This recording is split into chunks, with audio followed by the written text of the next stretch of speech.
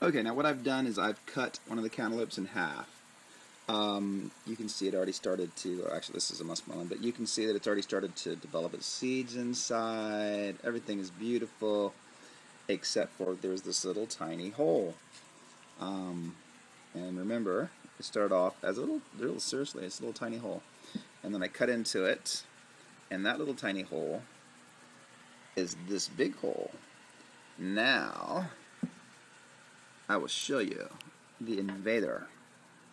This, come on out of here, buddy. Oh, he doesn't want to come out.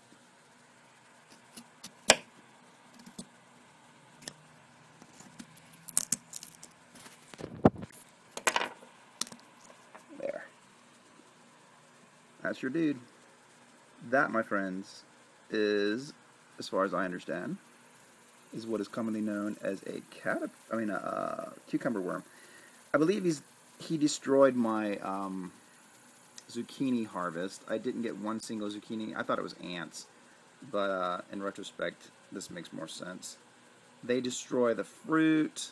They destroy the stalks, the vines. They'll eat the flowers. They're bad little guys. But hopefully, with the organic soap and the diatomaceous earth, we will put a stop to them. All right, wish me luck.